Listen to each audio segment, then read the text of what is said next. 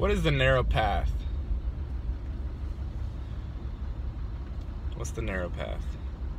It's biblical, right?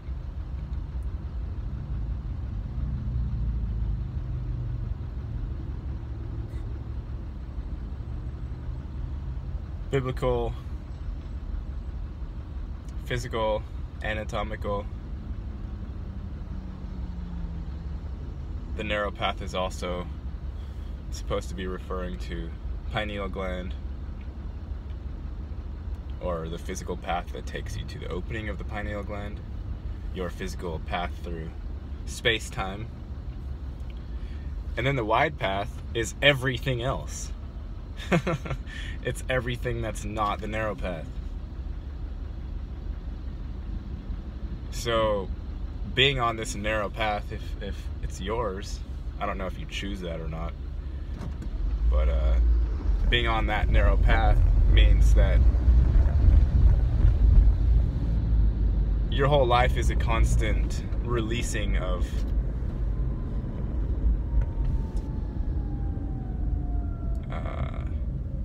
enticements, seductions, desires. It's a constant releasing, because the narrow path is outside of all of those.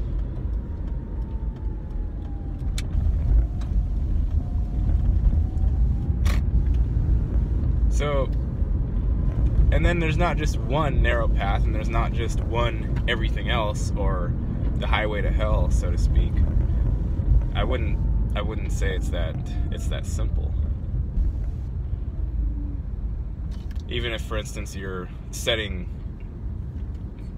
a goal for yourself, say I'm not going to do something for a week, or I am going to do something for a week. Okay, you have set up for yourself a narrow path. That's a narrow path. And your only goal during that path is to hold true to whatever you set out to do in the beginning. That's it. You're not worrying about anything else. The whole rest is going to take care of itself anyway. That's actually the best way that we can introduce change into our lives, is get one thing. You're introducing a mental overlay via a set of words. Take any vice that you have. Probably some of you smoke. I won't smoke for a week. Okay, that's a very profound thing to say if you're a smoker. And being that your smoking is your medication, it's your stress relief, it's your comfort zone. If you actually set down that narrow path and walk it for a week,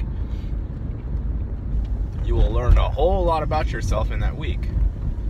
If you can walk the narrow path for the week.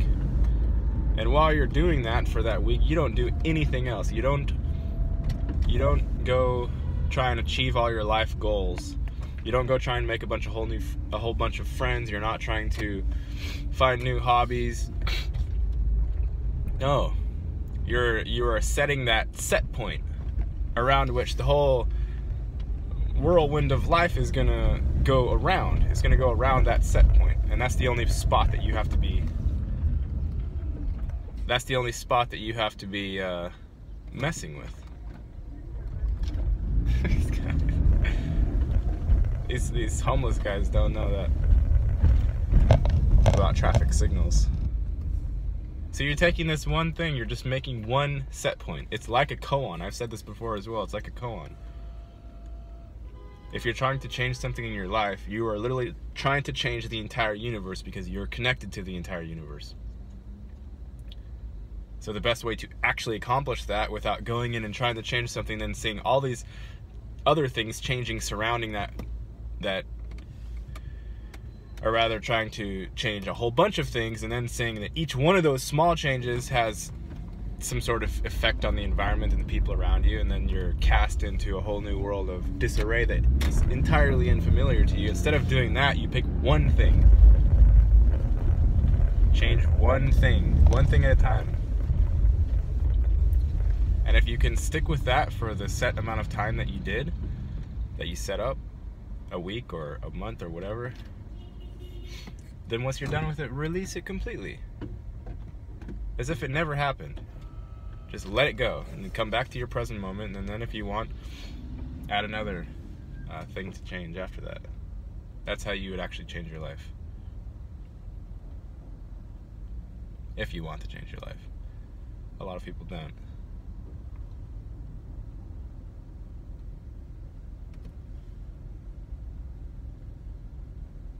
But narrow path in general, outside of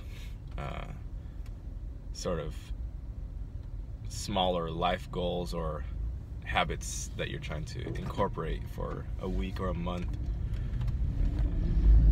the narrow path is staying true to whatever it is your base, is your core, and not letting other influences come in. That's what that means to me.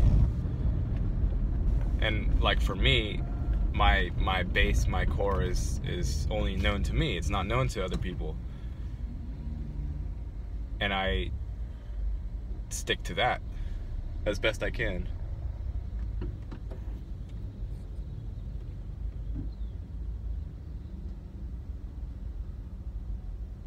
And without expectations that some biblical thing is going to happen. Like, I'm going to arrive in utopia after I hold with the narrow path for 80 years. Without that kind of expectation. Without expectation that if I deconstruct the Bible and find out that it's describing the human physical form, and that the narrow path is the pineal gland decalcification route to enlightenment, that I don't sit there and expect enlightenment. It's always without expectation.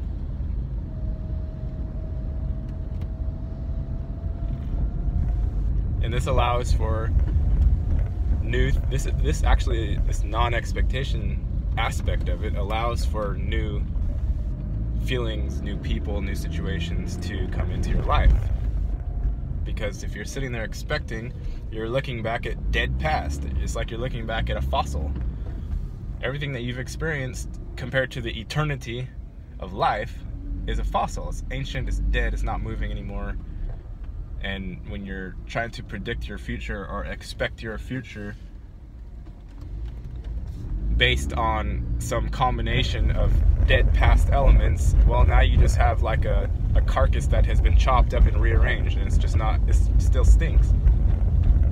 So the non-expectation part of it, when you're trying to walk a narrow path, actually allows for new things, new nuances, new everything to come into your life. And it's counter rational, or it's counter logical to think that way, because you think, well, if I go on the wide path, I'm opening my arms up and I'm asking everybody come in, and therefore I'll have new experience. Well, no, that's not how it works. Unfortunately, it's not how it works, because you'll get out there on the wide path and you'll find a trinket that catches your interest. You'll find some shiny thing, some enticement, and then you won't be able to let go of it. You'll be like the monkey that reached in for the shiny things in the jar, and then he closed his hand on them, you know? And now he's stuck with his hand in the jar forever because he can't pull it out. It's too big. Anyway, I gotta go. Peace!